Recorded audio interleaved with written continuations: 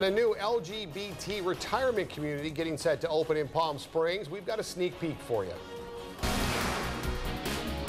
KMIR News at 5 starts now.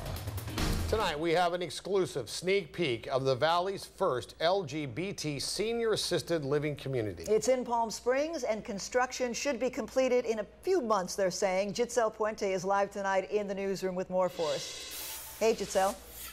Janet, Gino, while this complex caters to the LGBT community, management says any senior is welcome to apply. There are different levels of care available depending on what the individual needs, and there's already a waiting list. Palm Springs is making history with its first LGBT senior assisted living community, the second one in the state. We've been out in the community talking to people, and we're just getting an overwhelming response to this, and we couldn't be more excited. The chief operating officer says he saw a need in the valley for this kind of project. It's located on Palm Canyon Drive. There's really nothing in the community that can serve the LGBT seniors.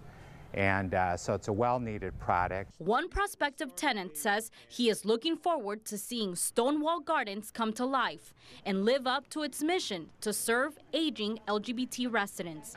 I would prefer to be in a community where I can feel comfortable, where I don't have to hide anything. He says this community is affordable with his current long-term care insurance, and he likes the idea it will only have 24 units compared to other larger assisted living communities. I think that you could get to know people better here in a smaller place. StoneWall Gardens will provide 3 meals a day and offer 24/7 assistance with skilled healthcare professionals. We have different care plans for different individuals. So there might be some residents that need very little care, and there may be some residents that need a little bit more than that.